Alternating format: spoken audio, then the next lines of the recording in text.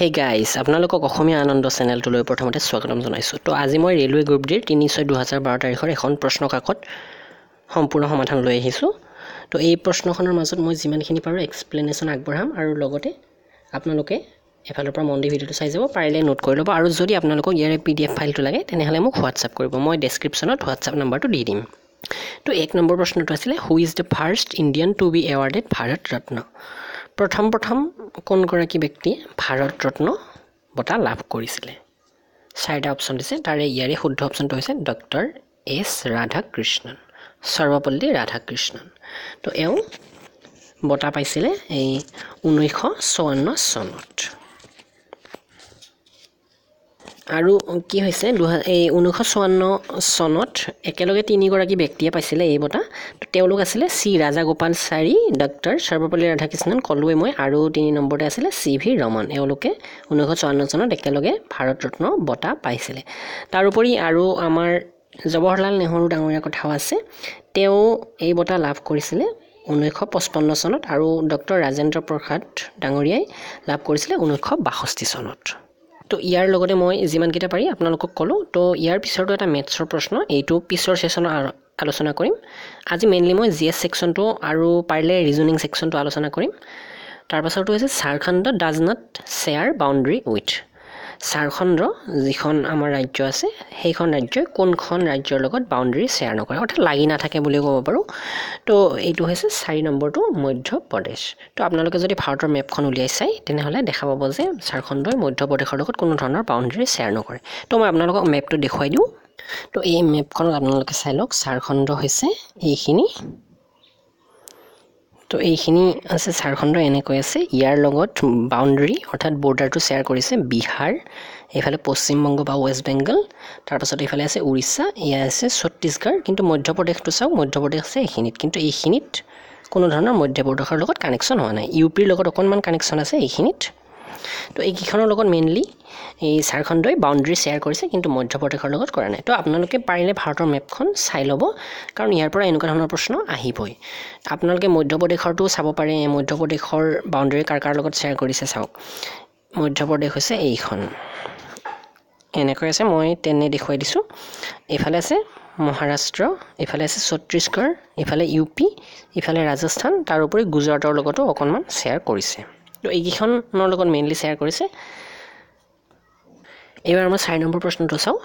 Indian আৰ্মিজ main battle tank is. আমাৰ Indian আৰ্মিৰ main যিখন যুদ্ধৰ টেংক সেইখনৰ নাম সুধিছে ইয়াতে। তো এইখন হৈছে অৰ্জুন। এইটো অতিকৈ প্ৰয়োজনীয় প্ৰশ্ন। আৰু এইখন টেংক কেতিয়া আৰম্ভ কৰা হৈছে বা কেতিয়া বনোৱা হৈছে বুলি ক'লে আগষ্ট 7, 2004 চন। মেইনলি এইটো মনত ৰাখিলে হ'ল 2004 চনৰ আগষ্ট মাহত। তো ইয়াৰ পিছৰটো হৈছে এটা অংক। তো 1024ক 976ৰে পূৰণ কৰিব দিছে। তো এইটো যথেষ্ট সহজ হ'ব, এইবোৰ মই পিছত আলোচনা কৰিম। নেক্সট ছেশ্যনটোত মেথছবোৰ আলোচনা কৰিম, আৰু এই 6 নম্বৰটো মেথছ। তাৰপাছতো 7 নম্বৰটো এটা GSৰ মেইনলি হিষ্ট্ৰীৰ ওপৰত ভিত্তি কৰি আমাৰ যিটো স্বাধীনতা আন্দোলনৰ সময়ৰ Gandhi Irwin পেক্ট was child in the year. Gandhi আৰু আৰউইনৰ যিখন পেক্ট বা গান্ধী আৰউইন চুক্তি, এইখন চাইন কৰা হৈছিলে 1931 চনত। ইয়াৰ 8 নম্বৰটো এটা মেথছৰ হয়, এইটো আলোচনা নকৰোঁ বাৰু। এই 9 নম্বৰটো চাব, which is the one date does not belong to this group. চাওক ইয়াতে 4টা বস্তু দিছে, ইয়াৰ, নোজ, আই, থ্ৰট। এই 4টাৰ কোনটো এই গ্ৰুপত নাই, এটা গ্ৰুপত নাই একচুৱেলি। তো এইটো নিশ্চয় ধৰিব পাৰিছে। ইয়াৰ, নোজ, আই এইকেইটা আমাৰ কি হয়, আমাৰ এই ইন্দ্ৰিয় আৰু যিকেইটা কোৱা হয় পঞ্চ ইন্দ্ৰিয় তাৰে ভিতৰত পৰে, কিন্তু থ্ৰটটো তাত নপৰে। তো এনচাৰ হ'ব এইটো। তো 10 নম্বৰটো এটা মেথছ হয়, 11টো মেথছ, এইটো পিছত আলোচনা কৰিম। 12টো হৈছে দ্য চিফ কনষ্টিটিউৱেণ্ট অফ গোবৰ গেছেছ। এইটো এটা ছায়েন্সৰ প্ৰশ্ন। গোবৰ গেছৰ প্ৰধান যিটো কনষ্টিটিউৱেণ্ট, এইটোৰ নাম সুধিছে। গোবৰ গেছৰ প্ৰধান কনষ্টিটিউৱেণ্টটো হৈছে মিথেন। মিথেন গেছ গোবৰ গেছৰ প্ৰধান কনষ্টিটিউৱেণ্ট। তাৰপাছতো হৈছে 13 নম্বৰটো লেট বিছমিল্লা খান প্লেড। লেট বিছমিল্লা খান তেওঁ কি খেলৰ লগত জড়িত আছিল, তেনেকুৱা ধৰণৰ প্ৰশ্ন। তো বিছমিল্লা খানে মেইনলি জড়িত আছিলে এইটো চেহনাইৰ লগত। 14 নম্বৰটো হৈছে এ ফ্লাইং এৰোপ্লেন হেজ। চাওক এখন উৰি থকা এৰোপ্লেনৰ কি আছে সুধিছে only পটেনটিয়েল energy only kinetic energy both পটেনটিয়েল and kinetic energy আৰু 4 নম্বৰটো নান অফ দিছ তো ইয়াতে এই উৰি থকা এখন জাহাজৰ পটেনটিয়েল আৰু কাইনেটিক এনাৰ্জি দুয়োটাই থাকে এবাৰটো এটা ৰিজনিঙৰ প্ৰশ্ন এইটো অকণমান দীঘলীয়া হ'ব তো এইটো ইয়াতে আলোচনা নকৰোঁ 16টো which of the following river has the largest basin তো বেচিন মানে হৈছে মেইনলি অৱবাহিকা বা সুতি তো ইয়াৰে এইটো উত্তৰটো হ'ব এমেজন নদী ক'ত আছে বুলি ক'লে এমেজন আছে সাউথ আমেৰিকাৰ আৰু ই আটলান্টিক মহাসাগৰত পৰিছেগৈ আৰু আমাৰ লগতে এটা প্ৰশ্ন হ'ব পাৰে আটাইতকৈ দীঘল নদীটো কোনটো বুলি ক'লে নীল নদীটো আটাইতকৈ দীঘল নদী ইয়াৰ পিছতো হৈছে কেণ্টাৰবেৰী আৰু টেম্পাৰেট গ্ৰাছলেণ্ড এই কেণ্টাৰবেৰী ক'ৰ এই গ্ৰাছলেণ্ডটো কোনখন ঠাইত আছে সুধিছে তো 17 নম্বৰটো এইটো আছে মেইনলি নিউজিলেণ্ডত 18 নম্বৰটো হৈছে which state has the largest length of road আটাইতকৈ দীঘল ৰাস্তা কোনখন ৰাজ্যৰ আছে ইয়াতে 4টা অপশ্যন দিয়া আছে ইয়াৰে শুদ্ধ উত্তৰটো হৈছে মহাৰাষ্ট্ৰৰ আটাইতকৈ দীঘল পথ আছে তো ইয়াৰ পিছৰটো এটা সিৰিজ নাম্বাৰ সিৰিজ এইটো মেথছৰ এইটো পিছত আলোচনা কৰিম 20 নম্বৰটো which gas is used in atomic research and radiotherapy তো এটমিক যিটো ৰিচাৰ্চ আৰু ৰেডিঅ'থেৰাপি ইয়াত মেইনলি ব্যৱহাৰ কৰা হয় জেনন নামৰ গেছবিধ অৰ্থাৎ অপশ্যন নম্বৰ 4 ইয়াৰ শুদ্ধ উত্তৰ ৱেষ্টাৰ lights are the ৱাইণ্ডছ ব্ল'য়িং over ৱেষ্টাৰ lights নামৰ যিটো বতাহ আছে সেই বতাহটো ক'ৰ পৰা ক'লৈ বয় সেইটো সুধিছে তো ইয়াৰে আৰু অপশ্যনবোৰ ডাইৰেক্টলি মই কৈ নাথাকোঁ এইটো mainly boy between 30 degree two 60 degree north and south লেটিটিউডছ of the equator মানে হৈছে বিষুৱ ৰেখাৰ সমান্তৰালভাৱে যিবোৰ আছে ৰেখা সেইবোৰে হৈছে লেটিটিউড অৰ্থাৎ যিটো কোৱা হয় অক্ষাংশ তো 30 ডিগ্ৰী অক্ষাংশৰ পৰা 60 ডিগ্ৰী অক্ষাংশলৈ উত্তৰ ফালে মেইনলি এই 30 ডিগ্ৰী নৰ্থ এণ্ড চাউথ বুলি কৈছে দুয়োফালে হয় তো এই ক্ষেত্ৰত এইখিনি ঠাইত 30 ডিগ্ৰীৰ পৰা 60 ডিগ্ৰী যিটো অঞ্চল এই অঞ্চলত এই ৱেষ্টাৰ লাইটছ নামৰ বতাহটো বয় তো পোলাৰ ৰিজন বা 2 নম্বৰ 3 নম্বৰ অপশ্যনকেইটা শুদ্ধ নহয় 22 নম্বৰটো হৈছে the governor general of India who initiated the introduction of English in India was আমাৰ ভাৰতবৰ্ষত ইংলিছ লেংগুৱেজটো অনা বা ইংলিছ লেংগুৱেজৰ ওপৰত শিক্ষা আৰম্ভ কৰা যিজন গভৰ্ণৰ জেনেৰেল আছিলে ব্ৰিটিছ সেইজনৰ নাম সুধিছে লৰ্ড উইলিয়াম বেণ্টিঙে এইটো আনিছিলে তো তেওঁৰ আগতে যিজন আছিলে তেওঁ আছিলে লৰ্ড মেকুলে তেওঁ এই প্ৰথম এই ভিউটো আনিছিলে যে ইংৰাজী মাধ্যমত শিক্ষা দিয়াটো ভাৰতবৰ্ষত কৰা হ'ব তো তেওঁৰ পিছতে আহি যে লৰ্ড উইলিয়াম বেণ্টিং তেওঁ মাৰ্চ 7 1855 চনত এইটো একচেপ্ট কৰে এই ভিউ পইণ্টটো যিটো এই ইউৰোপিয়ান যিবোৰ সভ্যতা আছে বা ছায়েন্স লিটাৰেচাৰ এইবোৰ ইংৰাজী মাধ্যমত আমাৰ ভাৰতবৰ্ষত শিকোৱাৰ যিটো প্ৰস্তাৱ আছিলে সেইটো একচেপ্ট কৰে আৰু তেতিয়াৰ পৰা ভাৰতবৰ্ষত ইংৰাজী মাধ্যমত শিক্ষা দিয়া হয় who was known as sister Nivedita বুলি আমি কাক জানো তো অপশ্যন নম্বৰ বি মাৰ্গাৰেট নবেলক আমি ছিষ্টাৰ নিবেদিতা বুলি জানো তো এওঁ আছিলে মেইনলি এগৰাকী ফিলচফাৰ আছিলে আৰু তেওঁৰ জন্ম হৈছিলে অক্টোবৰ 28 1867 এইবোৰ বাৰু ইমান প্ৰয়োজন নাই কিন্তু মেইনলি তেওঁক প্ৰথমতে য়ংগাৰ ডেইজত মাৰ্গাৰেট নবেল বুলি জনা গৈছিলে আৰু পিছত ছিষ্টাৰ নিবেদিতা নামটো পায় তো ইয়াৰ পিছৰটো চাওঁ হওক ইয়াৰ পিছত এটা মেথছৰ প্ৰশ্ন এইটো পিছত আলোচনা কৰিম 25 টু মেথছৰ 26 টু চাওঁ হোৱেৰ is the zonal headquarter of east central railway located east central ৰেলৱেৰ যিটো জোনেল হেডকোৱাৰ্টাৰ আৰু এইটো আছে এই হেডকোৱাৰ্টাৰটো আছে হাজিপুৰত আৰু এই যিটো হেডকোৱাৰ্টাৰ এইটোৰ যিটো কাম আৰম্ভ হৈছিলে কাম অক্টোবৰ 1 2002 চনৰ পৰা ইয়াৰ কাম আৰম্ভ হৈছিলে অৰ্থাৎ এই চেণ্টাৰটো যিটো জোনেল হেডকোৱাৰ্টাৰ এইটো কাৰ্যকৰী হৈছিলে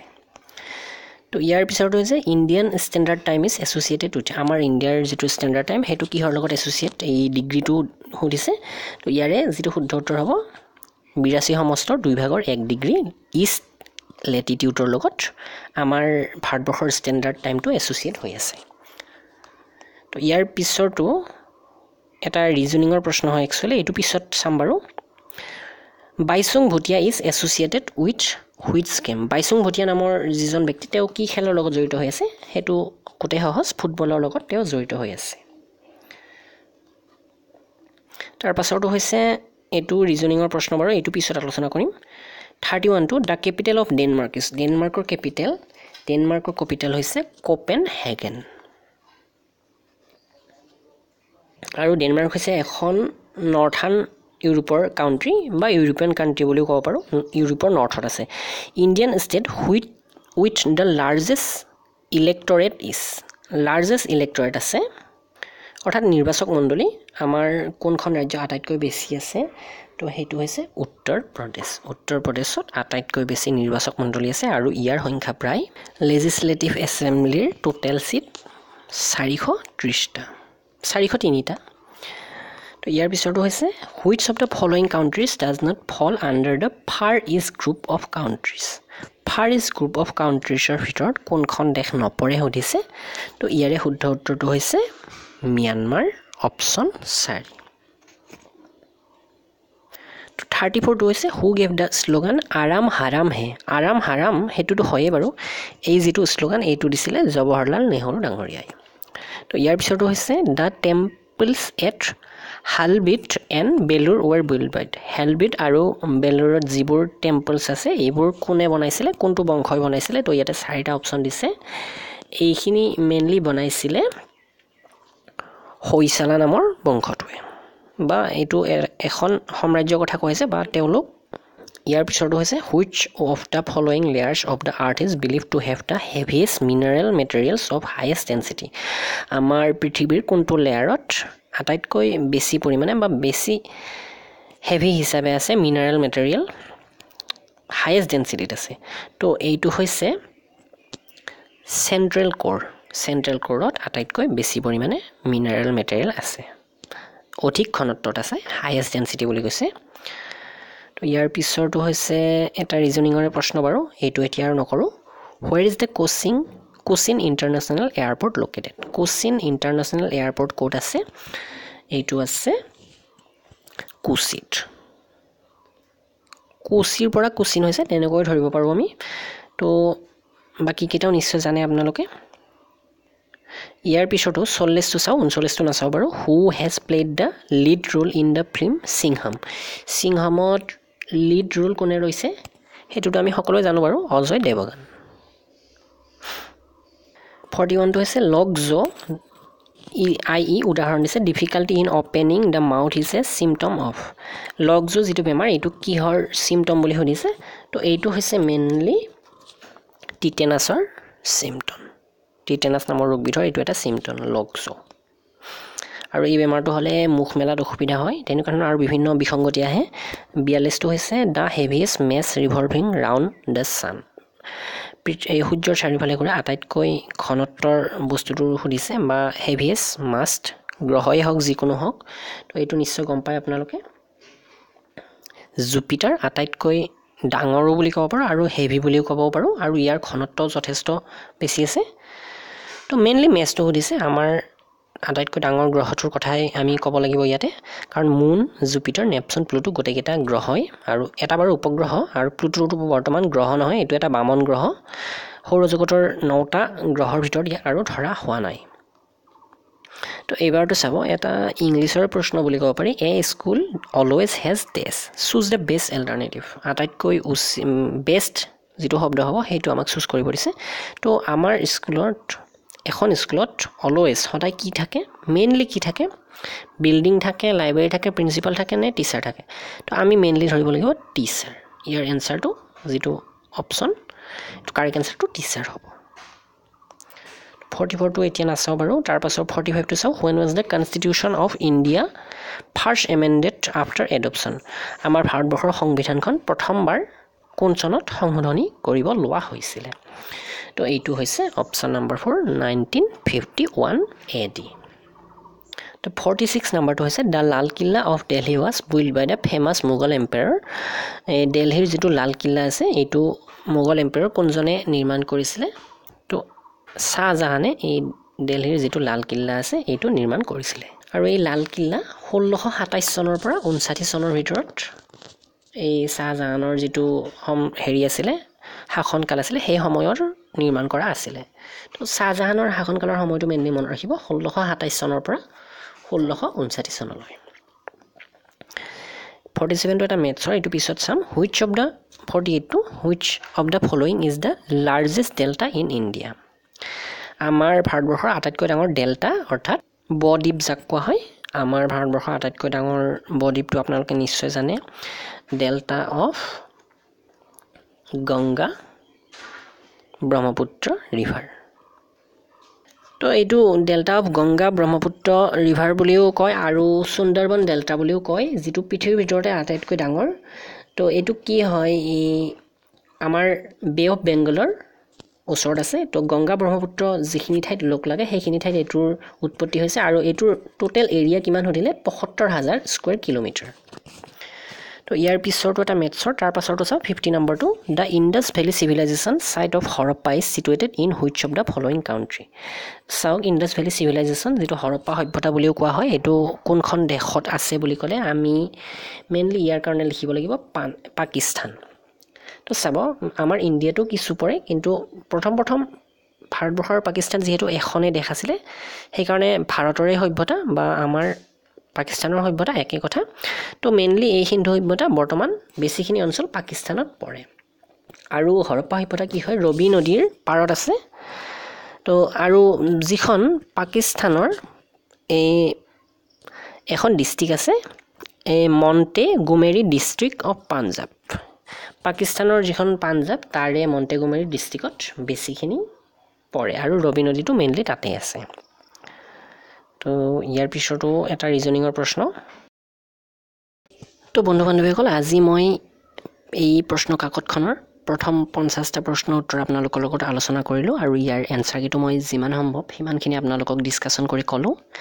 তো সেশনটো চাই নেপালে জনাব লগতে যদি কিবা আপোনালোকৰ ভুল দৃষ্টিগোচৰ হৈছে তেনেহলে কমেন্ট সেকশনত হিটো জনাব আৰু পাৰিলে আপোনালোকে মোক হেল্প কৰিব আপোনালোকে মোৰ ভিডিঅ'বোৰ লাইক শেয়াৰ কৰিব তো আজিলৈ ইমানখিনি ধন্যবাদ